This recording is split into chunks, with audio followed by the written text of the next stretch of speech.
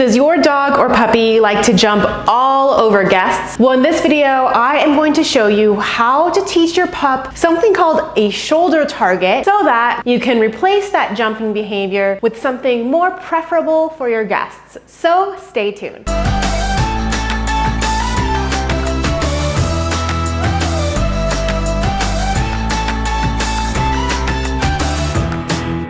For the best dog training and product advice, be sure to hit subscribe to my channel and hit the bell to be notified when I post a new video every week. And for those of you who don't know me, my name is Lisa. I am a certified professional dog trainer, and I have helped hundreds and hundreds of pups and their parents live more peaceful lives together. All right, so let's talk about how to teach your pup a shoulder target so that you can replace that with jumping behavior. So step one, I'm gonna grab my clicker. I personally love the clicker ring because it's just easy to hold, easy to handle. I know a lot of people just don't like using clickers because they're hard to carry around, but this really makes it easy so you get the benefits of a clicker without the drawbacks. I'll leave a link to this specific clicker, the clicker ring, below if you're interested. So right now, if I were to greet Zeke, hi, he would jump on me, right? And so what I'm gonna teach him instead is, in order to get attention, like right now, he has to bump his shoulder up against my thigh, and that's how he's gonna get pets from me, not by jumping. So step one is to take your teeny tiny tasty treat, and we are going to lure him just face this way, right? So I'm not getting the full behavior from the beginning. I'm just trying to get him used to knowing how to follow a lure, knowing how to face kind of parallel to me. Good. And then if I want him to kind of reset, I might toss the treat to the side and start again. And so see, this isn't crooked. There we go. I might even give him some pets there. Good. And then just know too that Zeke is a dog that catches on very, very quickly. So if it takes a little bit longer for your dog, especially if they've never done lure training, don't feel bad, because Zeke has already done quite a lot of lure training, so he knows how to follow a lure. Dogs don't always naturally know. Good boy. Wow. Step two is, once they're actually going into the position of going to the side, we want them to actually start to get closer by touching our thigh, right? And the whole reason is that when they're to the side, they're less likely to jump because they're facing the wrong way to be able to jump on you. And it's okay if in the beginning you press your thigh out or your leg out a little bit. So depending on how tall your dog or puppy is. So I'm almost like bending my legs, and I'm just clicking the feeling of his shoulder touching my leg, so that he starts to feel what that feels like, right? So I'm clicking that moment, even though I'm actually bending my knee, I'm clicking that moment where he's facing the side and my leg touches his shoulder. I'm just gonna keep repeating that multiple times. All right, once your pup is consistently touching their shoulder to your leg, then we want to have them start to add in some pressure, because that pressure is what is going, and make sure you ignore all jumping. So tip, while you're training this, make sure you are not accidentally reinforcing any kind of jumping, because if I were to say no, off, or whatever, that would just be giving him exactly what he wants, which is attention. So I'm just gonna slide him some treats for making sure he stays calm. Anyway, sorry for that slight detour there.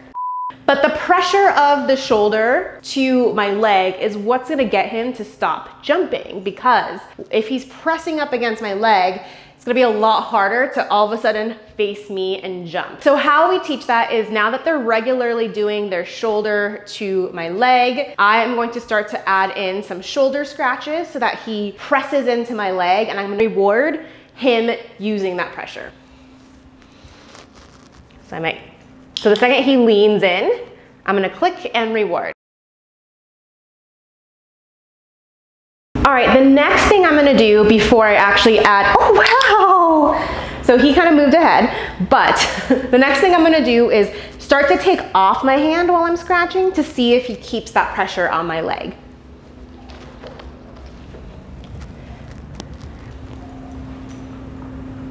So I'm gonna scratch, lightly take off, and he's still pressing, so I'm gonna click that. Good boy, and I might click, if he stays there, I'm gonna click, right? If he stays there on his own.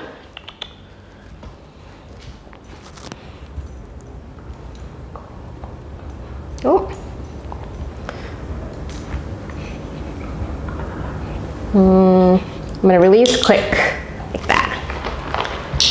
So I'm gonna scratch, then let go. And I might even like use my treat to encourage him. So I'm not gonna treat out here because then he's gonna leave, right? So I'm gonna treat from behind so that he's more likely to stay there. And of course, if I go too behind, then if I go too behind, then he may, if I go too behind, he might completely turn around. So I'm almost treating, just so you guys can see, like slightly behind. Oops. Like that. So just keep repeating that, drilling that in. Okay, so the final step is to put it on cue. The reason why we don't put cues in the beginning is that when we're luring, they're so focused on the lure, they're not gonna hear what we're saying. So it's kind of like if you have kids and they're playing video games and you're like, can you wash the dishes? Are you doing the dishes? Hey, are you hearing me? They block that out because they're so focused on their video game. Same with our dogs. When we're luring, they're so focused on the lure and they're better body language readers than verbal listeners. So I always say to have a hand signal because that will make it easier for them. And you'll want to have that verbal cue as well. But you want to say the verbal cue first, pause, then hand signal, and then get him in the position. But first, I'm just gonna do the hand signal since it won't be the full lure anymore. So I'm just gonna do my hand signal to the side. So it's a sweeping point. And then I'm gonna get out my treat. I'm just gonna do this a few times before I add in, come on. It's a sweeping point.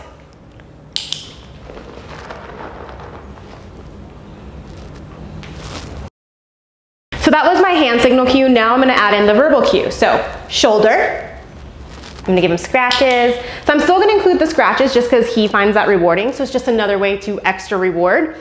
I find it easier because then he's gonna start to do it.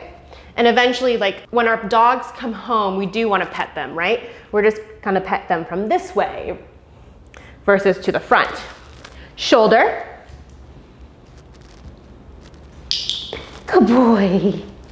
So remember, it's verbal cue, pause, hand signal. They do the behavior, we click, then reward. Shoulder.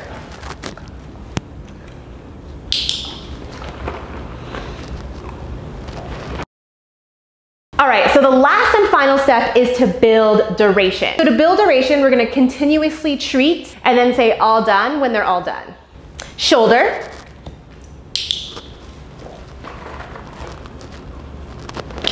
I'm gonna click for him staying.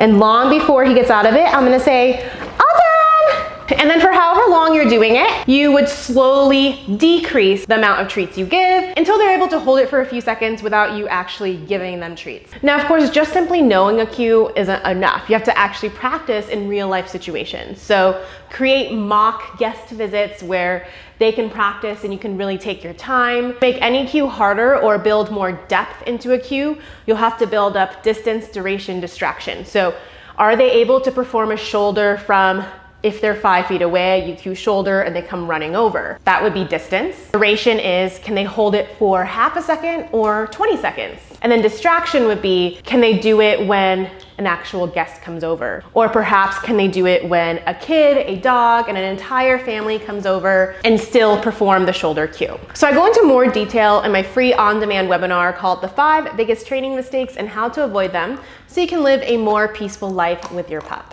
I also have a free Possum Parents Facebook group. It's free to join, and you can join using the link below, and you can ask your training questions to like-minded pup parents just like you in that Facebook group. And if you want more content just like this, hit like, hit subscribe, and let me know in the comments what other videos you'd like to see. All right, that's it for today, everyone. I will see you in the next video. Bye for now. Zeke, say bye. He's like, nah, I'm focused on the bone.